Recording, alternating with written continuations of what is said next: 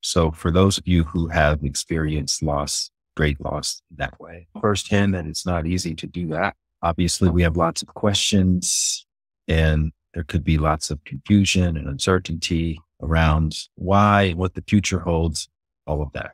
And so there's a natural mourning process, right?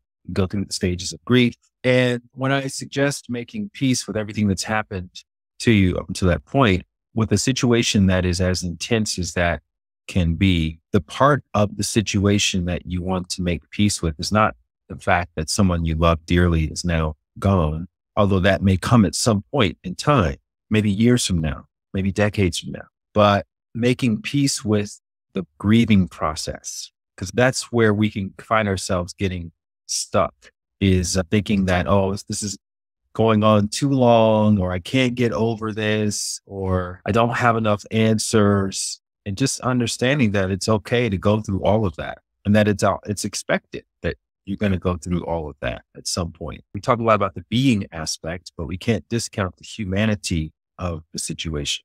And the humanity is the need for answers and the need to put two and two together and understand, why am I going through this and what lessons am I getting from this?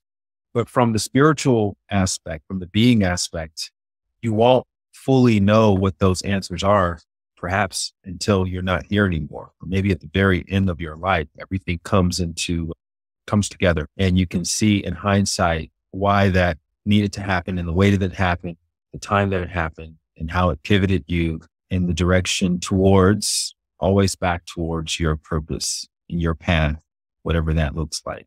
So having peace with the process really just means being patient as you move through the various phases of your grieving, of your mourning. And this could apply to any sort of loss that we're still navigating. And as much as we can, and this is where meditation comes in handy, because it helps us to remove our attachment to the outcome and to the timing of these situations. And when we feel like they should be resolved, right?